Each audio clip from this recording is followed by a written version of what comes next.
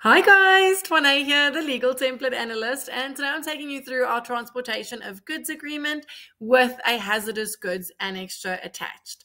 So let's dive right into it. We look at the terms and conditions of this agreement and start off by setting out the definition of terms used within and throughout this agreement. The agreement then goes on to look at carriage, as well as looking at fees and risk and insurance.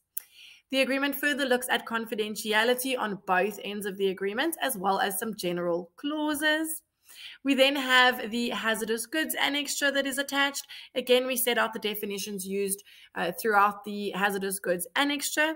The annexure then looks at things such as the carriage of the goods as well as the order.